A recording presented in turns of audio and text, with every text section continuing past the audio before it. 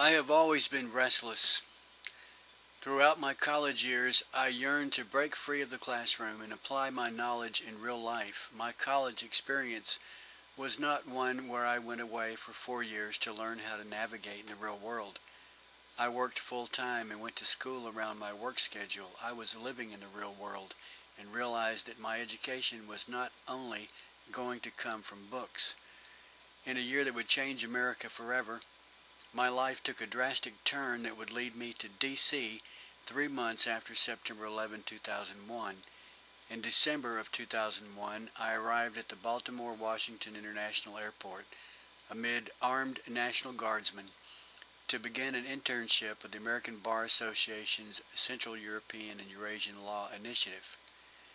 As a committed student of history, I was fascinated with Eastern Europe and the post-Soviet world, and as an African-American woman from Alabama, I saw this as a chance to change the direction of my life. I wanted to serve my country, and D.C. seemed to call me like a siren song. I loved this city. Everything that mattered happened here. Reality, ever the constant companion, did not let me revel in my fantasies for too long.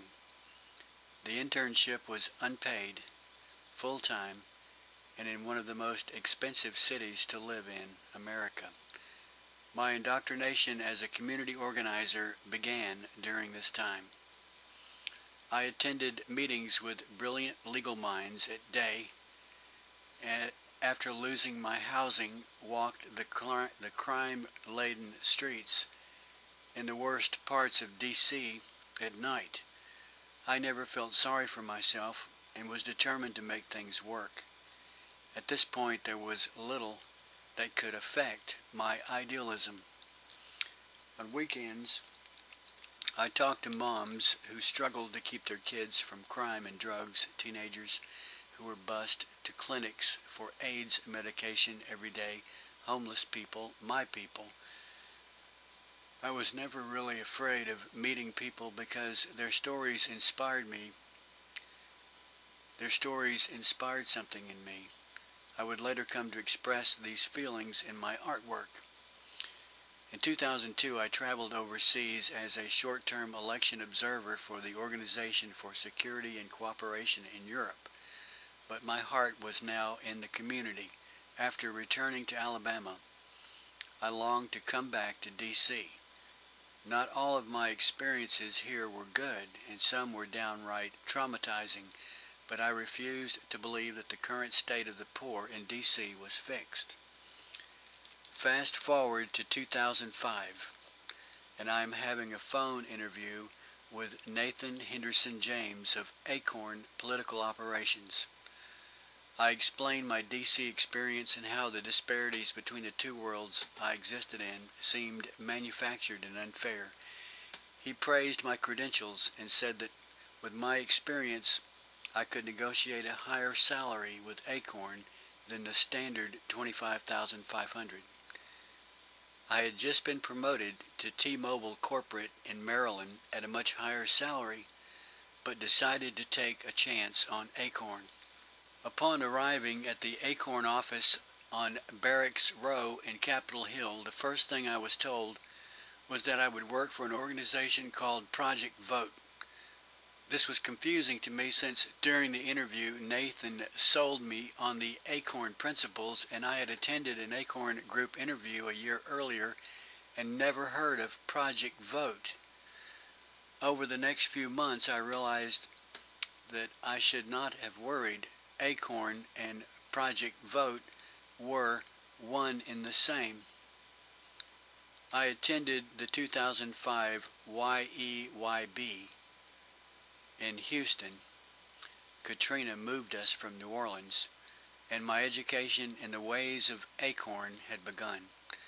As a novice, it was easy to turn a blind eye to things or claim ignorance, but as my responsibilities grew, and I began taking nonprofit classes at the Foundation Center, several things became glaringly obvious. As development associate for the Strategic Writing and Research Department I conducted surveys of election officials for information on provisional voting and voter fraud. On the Project Vote side, I began making the deposit forms for all grant transactions in 2006. A small nonprofit is not like other businesses. You wear many hats, and at times I was the only Project Vote employee in the D.C. office. This unprecedented access to files from old offices, files found on the old computers I kept getting, combined with my intense desire to learn about the organization so that I could move up and work with the people, led to my discovery of ACORN's questionable practices. The veil of my idealism was totally gone by early 2007. While pregnant, I suffered through having to apply for WIC and medical assistance. Because my ACORN pay of $25,500 never got that raise, left me with little to live on and inadequate insurance. The company provided insurance was a joke, and the doctors were hard to find or no longer in the program. Claims were often approved for coverage, but then denied, resulting in high medical debt that helped lower my credit score. My paychecks were frequently late or missing, so much that CCI payroll recognized me by name at the annual report to staff. Late paychecks resulted in overdraft fees, late rent, and eventually a 11-day hold on all deposits by my bank. Working for ACORN was never easy, but I used to think it was worth it. In mid-2007, after receiving an email about an EAC grant, I called the people behind www.rottenacorn.org and tried to let them know that something was terribly wrong. The man warned me that the fight would not be easy and I needed to find other employment for myself and then call back. I was not strong enough then and would live to regret not leaving ACORN then. I needed the paycheck, and I put my misgivings on the back burner and tried to change ACORN from within. I contacted senior management, including Zach Pollitt, about proper training, diversity hiring, and promotion programs. I wrote a guideline for diversity and presented it in November of 2007 and talked personally with Zach about the problems that existed across the board in ACORN. ACORN is not an organization that you can survive working in once you have a family, and through it all, like my experience as an intern, my low-income situation caused havoc in my personal life.